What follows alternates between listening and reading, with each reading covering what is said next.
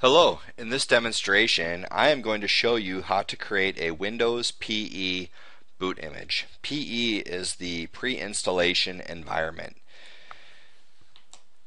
We need to start by first of all launching the Microsoft Windows Automated Installation Kit, which is the utility that you can use to create your own Windows PE boot disk. Then from here I want to click on Deployment Tools Command Prompt. This is the utility that's going to allow me to create a Windows PE boot disk. The first step we're going to do to get started is run a script called copy pe.cmd, and then I'm going to choose AMD 64 because I'm using a 64-bit processor. If you were using a 32-bit processor, you would do x86. I'm going to change mine back to AMD 64, and I want to have the output of this script run into the c:/WinPE folder. What this is doing is building a folder structure that has all of the necessary files to create a Windows PE boot disk. So that script is done. So the next thing we're going to do is get the actual boot image file called winpe.wim located in the WinPE folder. So if we want to see that file, we could type in dir, and you'll see there's winpe.wim. This is the actual boot up image that a WinPE disk will use. And for organizational reasons, we want to put this file into the ISO folder. I'm trying to organize all of my files into the ISO folder so they're in one tidy location when we go to create our final ISO image. So I want to copy c:/winpe/winpe.wim and place it in the c:/winpe/ISO/sources folder, and I want to call it boot.wim as its final destination name. So I'm going to hit enter, and I've now copied winpe.wim into my ISO sources folder, and I've called it boot.wim. I'm going to make it a little easier on myself, and I'm going to copy the ImageX.exe utility into my ISO folder as well. Just thinking ahead that if we ever boot a computer using a Windows PE disk and we want to capture an image, ImageX is there and ready for us. So I'm going to go ahead and copy, and I'm going to use quotes here because it's a long file name, c:/program files / Windows AIK / tools / AMD 64. Remember, I'm doing that because it's a 64-bit environment I'm working in. If you're in a 32-bit environment, use x86, and then I am going to select ImageX.exe quote, and I want to put that into c:/winpe/ISO, and I'll hit enter, and I've now copied ImageX just in case I want it later on. So the next thing I need to do is to take my ISO folder and turn it into an actual ISO. So I can burn that onto a CD or DVD, or I can keep it electronic and load it using an ISO reader.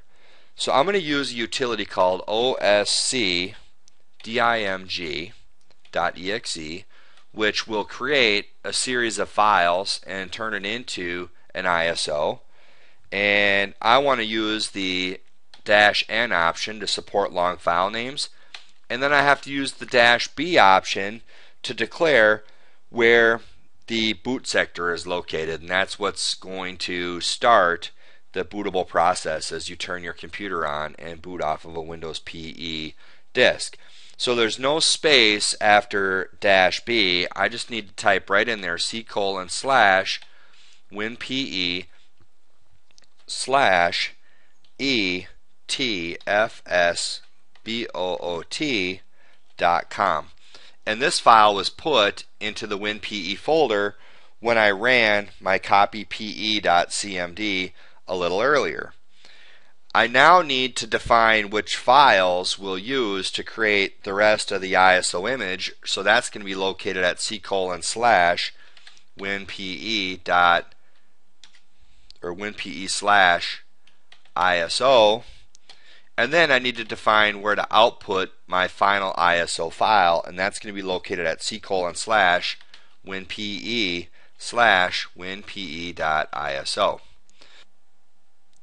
Let's review here. We're going to use the osc.dimg.exe utility to create an ISO file.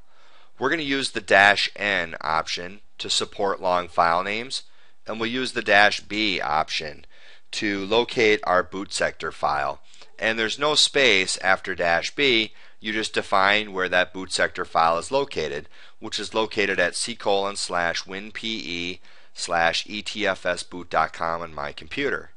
From there you have to define the additional files you will incorporate into your ISO image, which I have all located in the c:/winpe folder/ISO folder. And the output ISO file I want to save at c:/winpe, and I want the file called /winpe.iso. So I'm going to go ahead and hit enter, and I am now creating an ISO file.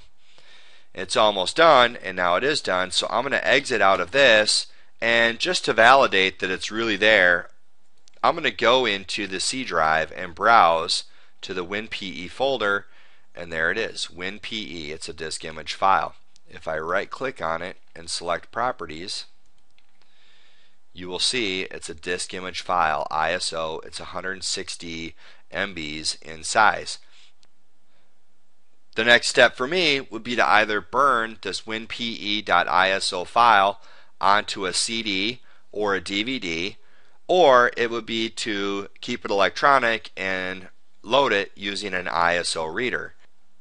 For now, I'm just going to right click on WinPE, and I'm going to copy it because I want to take it away from my Windows 7 virtual machine, and I want to paste it on the actual host computer. So I'm going to go down below my virtual machine, right click and paste, and you'll see that if I minimize my Windows 7 virtual computer, I've got a winpe.iso file on my host computer. Now I can burn it much easier or use it electronically much easier.